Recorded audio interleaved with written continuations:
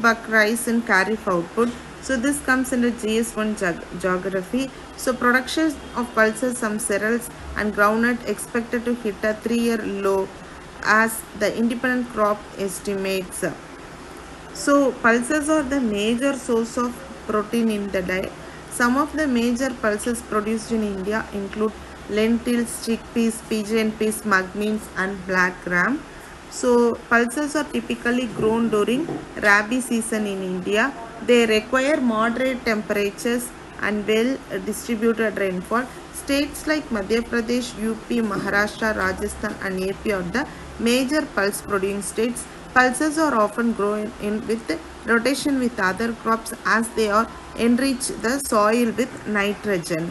And there are many types of pulses like chickpeas, pigeon peas, red lentils, green gram, black grams. So the distribution of pulse cultivation in India is influenced by factors like climate, soil type, water and local agricultural practices.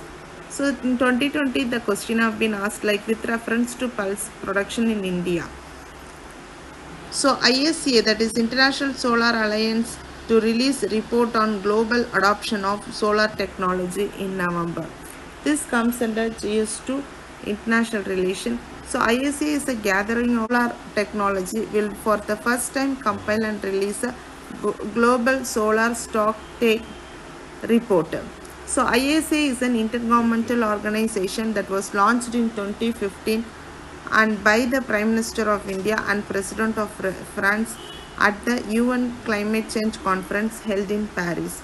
And it is an action-oriented, member-driven, collaborated platform for increased deployment of solar energy technology. Vision is let us together make the sun brighter. Mission is every home, no matter how far away, will have a lighted home. Headquarters is located in Gurugram, India.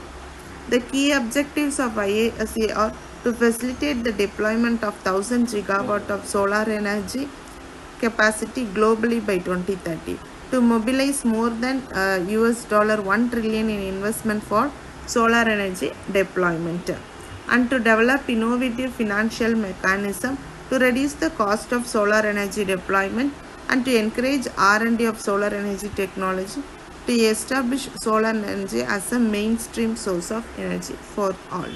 Center approves 22,303 crore subsidy on key fertilizers.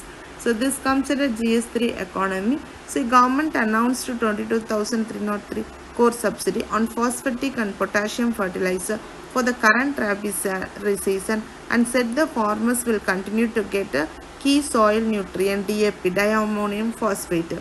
Fertilizers are essentially food for crops which provides essential nutrients. Like humans, crops need nutrients. The primary nutrients are NPK and secondary and micronutrients are copper, manganese, boron, molybdenum for plant growth and grain yield. So the introduction of nutrient-based subsidy has been done recently by the government. So the government fixed a per kg subsidy for NPK, also for sulfur. The aim is to promote balanced fertilization. Okay. So in 2015, the center made it mandatory to quote all indigenously manufactured and imported urea with neem oil. So liquid nano urea is essentially urea in a form of nanoparticle aimed at reducing the unbalanced and indiscriminate use of conventional area. And recent 2020 the question have been asked with reference to chemical fertilizer in India. Okay, thank you.